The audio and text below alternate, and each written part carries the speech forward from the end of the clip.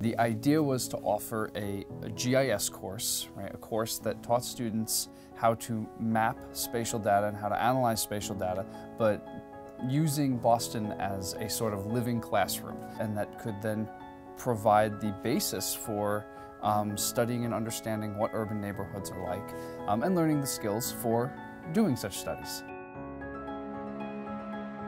So first, I've been one of the key faculty pushing what at Harvard we call activity-based learning at Harvard, experiential learning other places.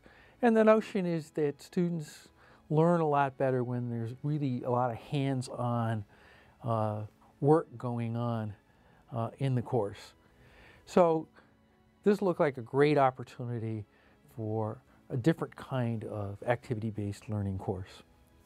In order to support this, so I'm the research director of the Boston Area Research Initiative, a project that Chris Winship here is the co-director of. And the point of the project is to establish a collaborative relationship between researchers, policymakers, and practitioners around the city of Boston, right? And to promote projects that are of common interest that can enable us to advance social science and policy at the same time. And this has led to some really close and mutually beneficial relationships with city agencies. And as a result of these relationships, there's been quite a bit of sharing of data and analyses back and forth. And so this course was sort of an opportunity to use some of those resources as a teaching tool. So the main Harvard resource that we utilized in the course was World Map, which is supported at the Center for Geographic Analysis here. And so we've been working with them for quite a while to develop an instantiation of World Map called Boston Map. In the social sciences, we're going through something of a methodological revolution with the development of GIS, or Geographical Information Systems. So I thought it was very important that students be exposed to this new methodology. I think really what was the flip was the learning the methodology with a real world implication.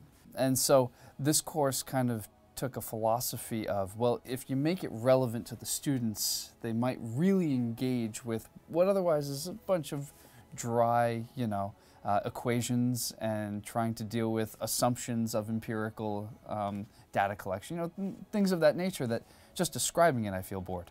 I think maybe that is the challenge to the course, right? We want our courses to do everything.